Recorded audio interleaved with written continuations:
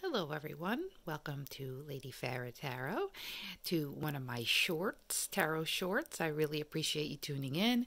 If you'd like longer readings, please check out my channel, please subscribe. Please join my family for free reads on Saturdays. I would really love to have you. So this is the Circoli deck. It's really super funky. It's one of my favorites, and I thought I would do a quick tarot short with it. So let's get started. The first card that you have is number 25.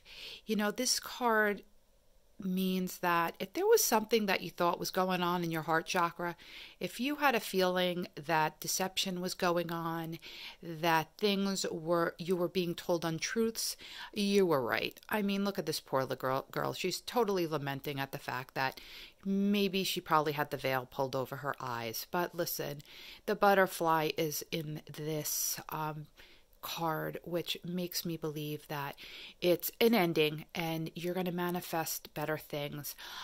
Just remember that don't beat yourself up too much. If you thought something was going on and it was, and you found out the truth, just remember, you know, there were two people in this situation, and all the blame can't fall on you. So try not to beat yourself up too much, and just remember that what you were thinking in your heart space was probably the truth.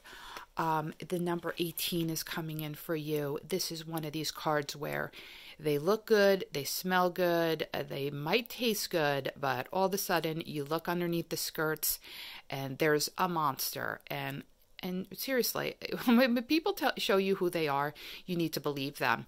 So this guy is running for the hills. If you've been in a situation recently, you know, especially with this card in your beginning position, you know, it really just, you know, whatever you think is going on is true. I don't think they look as good as they present. I think they've got some monsters in the closet, skeletons in the closet. I don't think they're as great as they're presenting themselves to be. And I think there might be a little deception going on. Also, the last card that you're getting is number 20. This is the theoretical elephant in the closet, or in the corner, but instead today it is the big bunny in the window. So you may be ignoring things that, you know, you really can't ignore anymore. Problems may have gotten too big.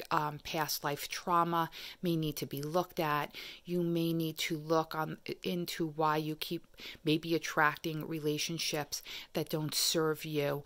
I feel that, you know, this shadow has been hanging over you for a very long time, and it's really the moment to look at it and to realize that to manifest better things for yourself, you're going to have to heal the past.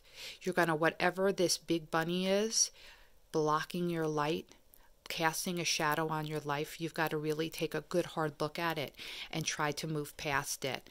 But, you know, I hope you like that little quickie. And please, if you would like longer readings, please come to my channel. Please subscribe. Please like the video. Thank you so much. Peace out. Love you guys. Talk to you soon. Bye.